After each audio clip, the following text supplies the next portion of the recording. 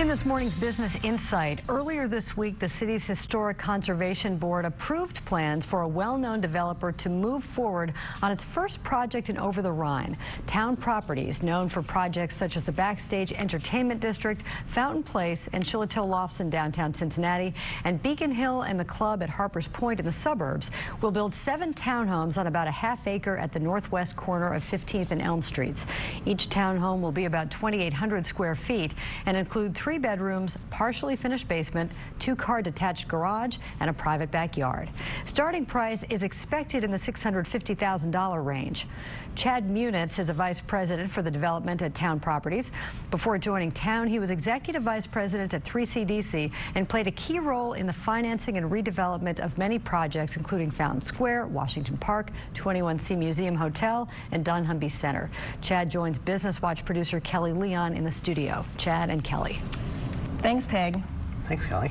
Chad, I'm so happy for you to be here. Thanks. I'm finally glad that we had a chance to catch up. So Chad and I work together at 3CDC, full disclosure, and he's so great at what he does, and excited about this project at Town. Why is Town moving into Over the Rhine? Well, Town's always had a love affair with the urban core and have been searching for a long time to find a site that we felt was suitable for kind of our sweet spot, which is building homes for people and building communities, and finally found an area where we could actually build enough to create the scale that it's, creating a little community there. Cool. So it's exciting. It's one of the few only big open green spaces that you could construct new homes and be able to do full homes and parking.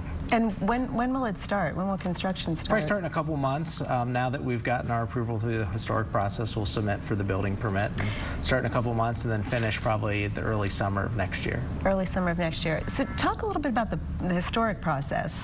Yeah, it's actually wonderful that we have such a great group here in the city of Cincinnati that cares about the fabric. It's really what makes our, not only Over the Rhine, but all of our urban core areas so unique in Cincinnati that there are people that care about them. So we went through quite an iterative process to come up with a design that I think fits in well, but still adds enough unique features. And then one of the things that's important not only to the historic group, but very important to Town is the quality of the materials that we're going to use. So I think you'll end up seeing something that fits in very well, and it's going to last hopefully for another 150 years like the other buildings in Over the Rhine. Yeah, we know how well those buildings are built. Yes. So while I'm sure it can be frustrating to go through that process, like you said, it's such an important step, and I'm assuming worth the time that you had to put into it. It is very much worth the time. Yeah. And again, getting the right fit is important. You want things that really fit into the fabric, and it's all about materials and rhythm and heights and widths and all those things that there's lots of professionals. And Over the Rhine's lucky too to have a great foundation, the OTR Foundation, that actually has a group of people studying just infill possibilities, because it can vary so much to go something more traditional to something on the very modern end.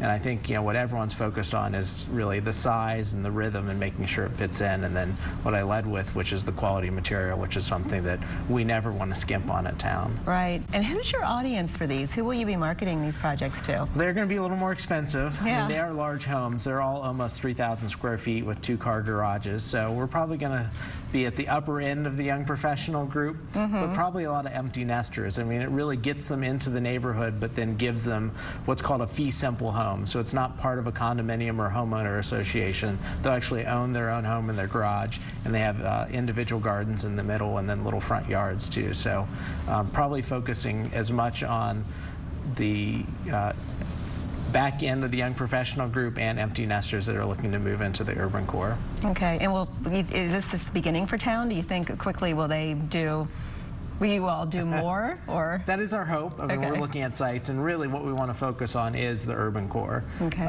We really see that's going to be our competitive advantage over the next series of years because of the quality and the amenities that we want to build. And Town has always been not on for sale product, but on rental long-term owners. So we want to make sure that we own things that last for a long time. I did want to get one other plug in. Yes. It's right on the streetcar line, which is another thing. Another thing that was very important to us to find a site in Over the Rhine that added to that, urban core and the walkability and commutability of the transportation system. Definitely. Well, when they're ready, we want a tour. Happy to do that. We'll have you back on. Okay. If I can get on your schedule. Thanks, Chad. Thanks.